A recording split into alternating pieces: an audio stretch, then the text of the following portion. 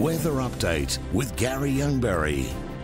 Hi, I'm Garry Youngberry with all your weekend weather details from the Ekka, thanks to ourbrisbane.com.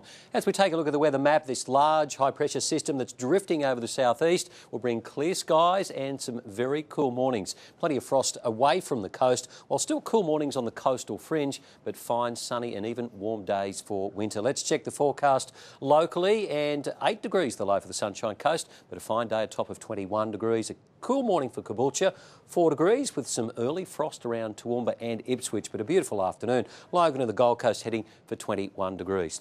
Now, as we take a look at the coastal waters in the bay, southwesterlies will tend southeast in the afternoon, 10 to 15 knots. Looks like a pretty good day for boating, offshore 1.7 metres, so the best of the boating will be on the bay.